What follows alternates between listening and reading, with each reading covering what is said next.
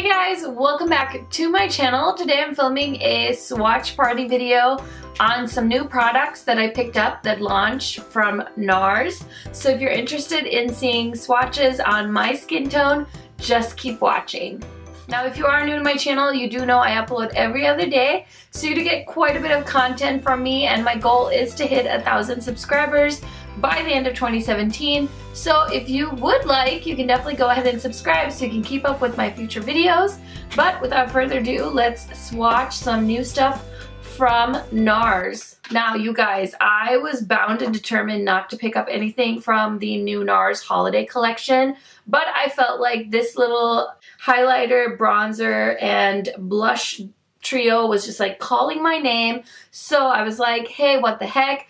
I thought I'd try it out and see if I like it. So I thought it would be fun to swatch this in this video. Wow, this definitely feels drier than I thought. So here are the 3 shades swatched on my hand, and I honestly feel like that Makeup Forever palette I picked up during the VIB sale has a lot of dupes to these shades. But again, I just had such good luck with that other NARS highlighting palette. It's called the Bord de Plage highlighting palette. I think I have it in my highlighter drawer. I don't. It's in my other stuff. So anyway, I right away can see the bronzer is going to be quite a bit light for me, but I did touch up my foundation. So I thought I would try and demo this on camera. Oh, you can see it. That's good. This is picking up nice and powdery. I wasn't sure if this was like a baked gelée formula.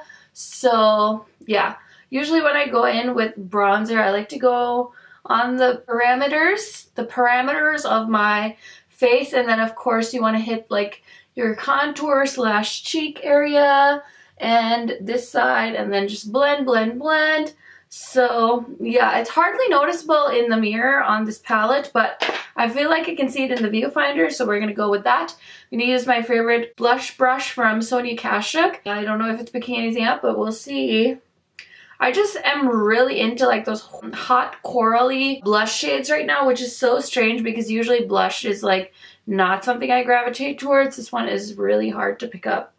Do you guys see anything yet? Okay, I can kind of see it, or maybe it's just like the light is playing tricks on me. But it just gives like such a nice like flush of like you've been outside a little too long kind of look to your cheeks, which is nice. So it's hard to pick it up with this brush, so I don't know if it's like my brush is the wrong kind of brush. I thought since these bristles were kind of, I don't know, not hard, but they kind of dig into the products, I thought it would be easier for me to pick up the product. But you can kind of see a cute flush, so I like that.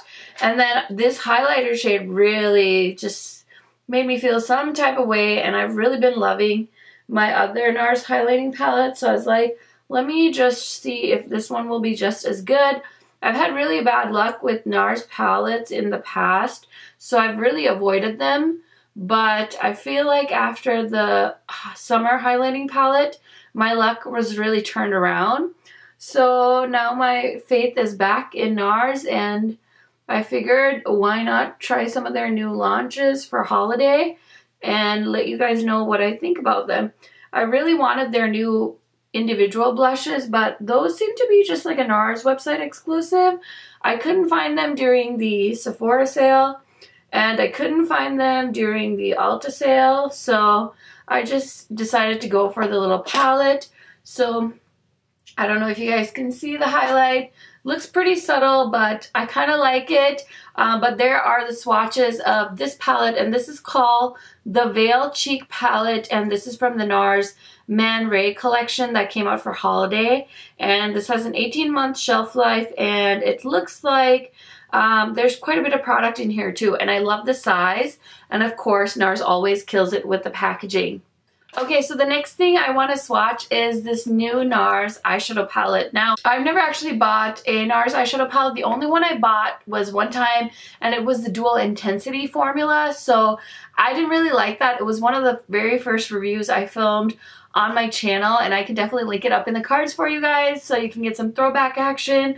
And then I passed on like the orangey one that they came out with sometime this summer, but I figured, you know, it was time to get back on the horse. So I picked this one up, and this is called the NARS wanted eyeshadow palette, and it is definitely those shades that are currently trending.